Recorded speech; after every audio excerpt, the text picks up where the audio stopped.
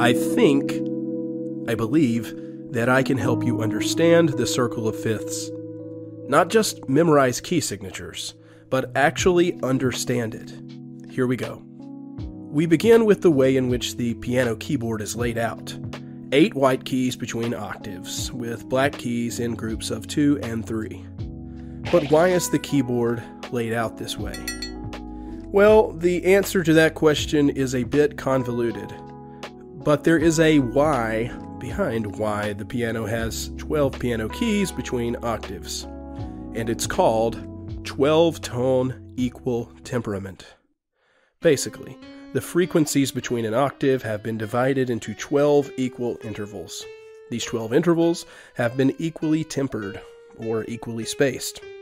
And we know these intervals as half steps, also known as semitones. So, however the keyboard evolved to appear as it does, we can say that the reason it looks this way is because of the wide acceptance of an octave being divided into 12 equally spaced frequencies. And these 12 piano keys between 2 octaves also reflected the widely accepted diatonic scale. The circle of fifths is therefore not some mathematical brute fact out in the ether, but rather a discovery of a pattern on the piano. The circle of fifths is a realization of several interesting facts on the piano.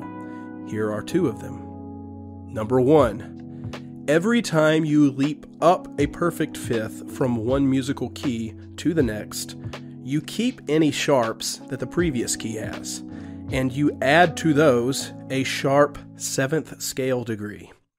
Examples.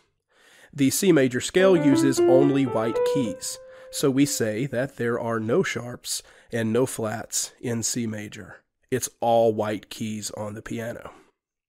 When you leap a perfect fifth up from C, you land on G.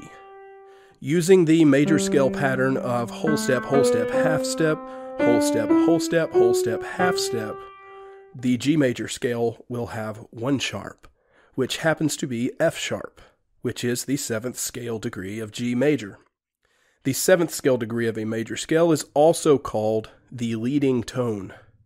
So we kept the sharps from C major, which are no sharps. Then we added a sharp leading tone, which is the note F sharp.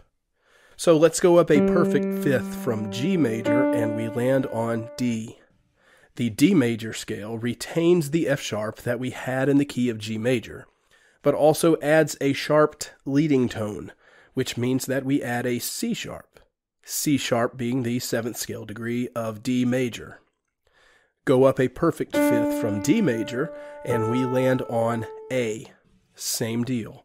We keep the F sharp and C sharp from the key of D, but in A major, we add a sharped leading tone, which means we add a G sharp to our scale. So the key of A major has 3 sharps. This pattern continues.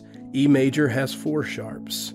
Up a perfect fifth, B has 5 sharps.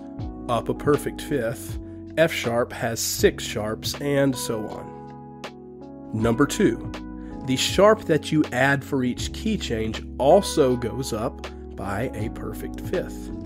So G major has an F sharp, D major has an F sharp, and a C sharp. A major has an F sharp, C sharp, and a G sharp.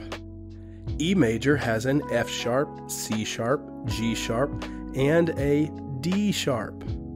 So this is another lens through which you can view adding sharps. As your musical key goes up by a perfect fifth, so do your sharps.